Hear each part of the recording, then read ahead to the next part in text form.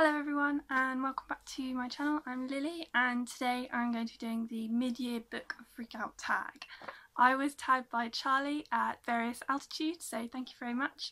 And question one is the best book you've read this year. So I've chosen two favourites, but they're very different. The first one is The Fifth Season by Jemisin. This book has been talked about quite a lot on BookTube and I'm planning on doing a review for the whole series rather than just one book, because I think it feels a lot like one story that's been broken down into three parts. It feels like a story that's been broken down into three parts rather than three different books, I think, to me. So I want to review the series as a whole. My other favourite that I chose was The Unseen World by Liz Moore. This book just blew me away. I didn't really go into it expecting to like it so much. I thought it would be quite dense. It's about a girl whose father starts to have memory problems and is diagnosed with Alzheimer's, and it's just this really amazing journey and you really get to feel for all of the characters involved, and there's lots of really cool sciencey stuff, and the ending, I did not see the ending coming at all. So this book I really recommend. It was a very emotional read, and I really didn't expect to like it as much as I did. So those two are my favourite books so far this year. Question two is the best sequel you've read this year. And I've only actually read two sequels this year, and one of them's the most disappointing book on this list. So the other one is, of course, N.K. Jemisin's The Obelisk Gate. This is a continuation of The Fifth Season, and it was really good. It expanded on everything that we know about the world. The characters are learning, and we're learning with them.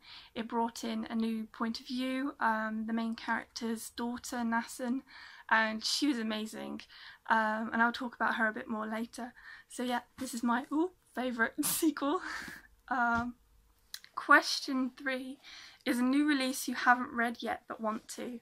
I've chosen two for this one as well. One of them I have, it arrived yesterday and I'm very excited for it. It's called How Saints Die by Carmen Marcus. Sounds like it's a blend of storytelling and old folklore and mental health, and I really don't know what to expect from this book, except I'm expecting to really love it. The other new release that I haven't read yet but do want to is Ash and Quill by Caine. This book I'm a little bit hesitant about because I really loved the first book. The second book I didn't like so much, and Ash and Quill is the third part of a trilogy, and I'm not sure what to expect. I'm really hoping it will kind of come around to it in itself and it will be as good as the first book, but I feel like the editing has got a bit sloppy, so I'm a little bit I'm hoping it will be good anyway, and I still do really intend to read it. I haven't actually seen it anyway yet though, so that one I'll be hanging on for. Question four is the most anticipated release for the second half of the year. And I've chosen three books for this because I think it's impossible for me to choose between these three because they are all so widely different. They are all different genres, and one of these books I've been waiting for a very long time. So, and the other two are by authors that I really love. So I can't choose between them, so I'm just going to list them off. The first is Tin Man by Sarah Winman. I've loved every single one of Sarah Winman's books so far. She's just got a really beautiful writing style, and she really kind of slows down her plots and gets really deep into character, and I really love that kind of a book. So Tin Man, so far the reviews that I've seen for it have been overwhelmingly positive, and I'm so looking forward to this book, which I think is out soonish, a couple weeks, I'm not sure. The next book is The Book of Dust by Pullman, and I'm sure half of BookTube is also very excited about the release of this book. It's a trilogy that runs alongside the original series, His Dark Materials, and I have no idea what to expect from that either. I got a little pamphlet somewhere that had the first chapter in, I think, and that was really intriguing and I want to know more, and I'm so hyped for this book. I can't wait for it. So Ah, yes. The third book that I've chosen for this question is Stone Sky by N.K. Jemisin, of course. It's the third part in, I've just shown you the first two books, it's the third part and it's coming out in mid-August. So, Question 5 is the biggest disappointment that you've read this year. Oh, and this one was quite hard because I really did expect a lot from this book. I loved the first book. This is The Ship Beyond Time by Heidi Heilig. I was really underwhelmed by this book. I loved the first one in the series. This is actually the second part in a duology. The first one is The Girl from Everywhere. And I really hoped this book would take us a bit more deeper into some of the characters, and in some ways it did, but very predictably. And I think when I'd finished this book, I did give it 4 stars originally. Because it is very well written, I think it's well researched. I just don't think she did as much as she could have done with this book, I think. And I have a really big issue with the villain she chose and how she wrote him. I did a whole review for this book that is very, very rambly, so I will stick that down there and you can watch that if you want to. But yeah, this book disappointed me in a lot of different ways, and the more I think about it, the less I think of it. Which I think is a sure sign of my disappointment. So currently it's at 3 stars.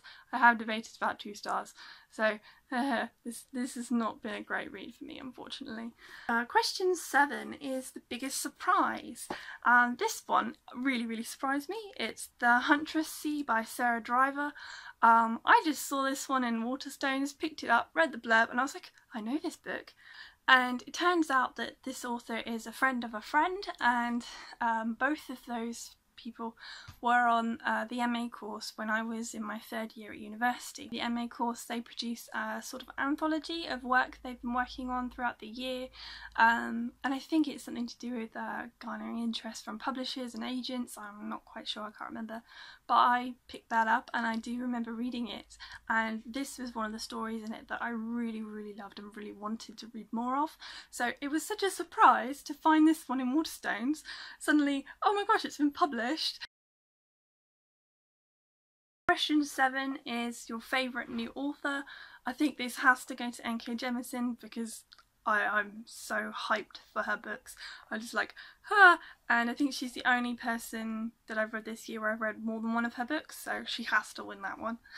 Question 8 is newest fictional crush. I think this is the point I realised that this tag was actually probably created for people who talk about YA books. So I don't have a fictional crush. Question 9 is newest favourite character, and I have to give this one to Nasan from the Broken Earth trilogy by N.K. Jemisin. I think she was one of the best additions to book 2.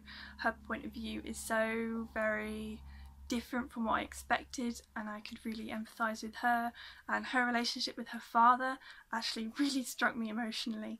I can see a lot of my own relationship with my father in that, and I'm really looking forward to see where she goes and what she does in book 3, so proper hyped for her, yep. Question 10 is a book that made me cry, and I don't really cry at books. There are a few books I have cried at, but they're pretty few and far between, so I think I'll just go with the saddest book I've read, and I think that has to go to The Boy, the Bird and the Coffin Maker.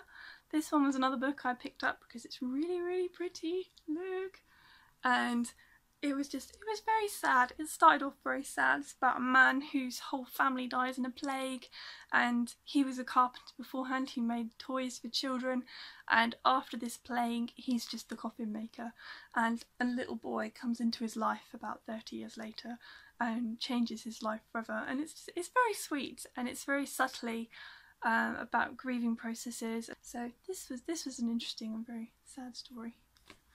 Question 11 is a book that made you happy, and this was a hard one because I don't really know. Happy is I feel like it's such a vague emotion. It's very temporary and very combined with a lot of different other things, and I think I feel emotions in a kind of coloury, weirdy minglediness, so it's quite hard to pick out just happy.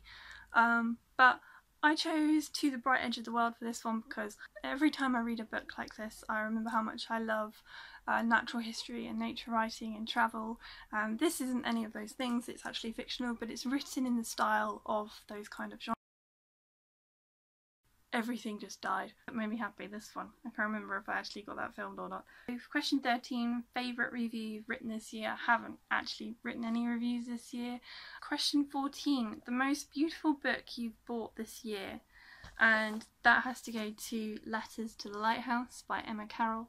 Just look how beautiful it is. Spectacular. And it's shiny, it's got like foiling, and even the back is pretty, all clouds and watercolour. So I love this book. And question 15, books you need to read by the end of the year. I only have a few for this one. I want to reread the whole Harry Potter series this year because I haven't actually read the books since I was a child, and I think it'd be a really different experience to read them as an adult, especially the later books as well, because Harry has always been older than me, so it's going to be really strange to read them being older than him.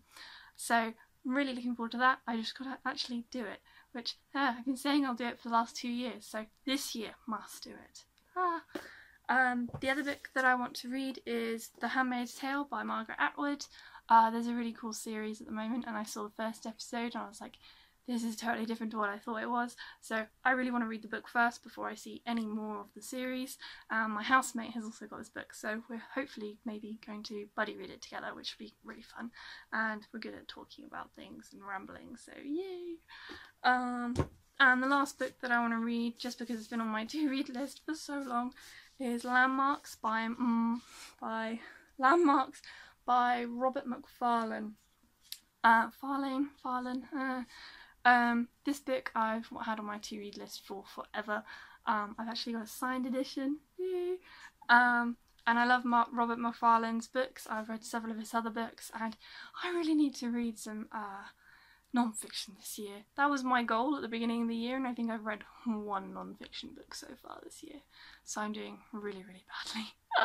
But this one it's about language, and it's about words for nature and a journey around the UK and I think other places as well, but looking at all the different words we use to describe nature and the things that happen within nature, slang, other languages. I think there's a lot of like Gaelic in here, so, and I'm really fascinated in those kind of things, so it really should be a book that I should have read already.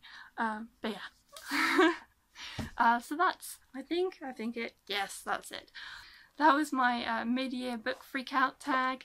I don't have anyone to tag because I think everybody I looked at to tag them, they've already done it. So if you're watching this and you haven't been tagged and you do want to do this tag, then consider yourself tagged, okay? Go do it and let me know when you've done it, because I'd love to see videos for this thing. It's really cool. So yeah, if you've read any of these books or have any opinions yourself, or have any beautiful covers you'd like to show me, I love finding beautiful covers, please let me know, and I'd love to have conversations with you in the comments. It's great. I love that part of booktubers. That's it from me. I should probably, yeah, I'm hoping my next video won't have this lighting issue, because we'll film it in the daytime. I'll make my housemate make me film it in the daytime. So goodbye and see you in the future.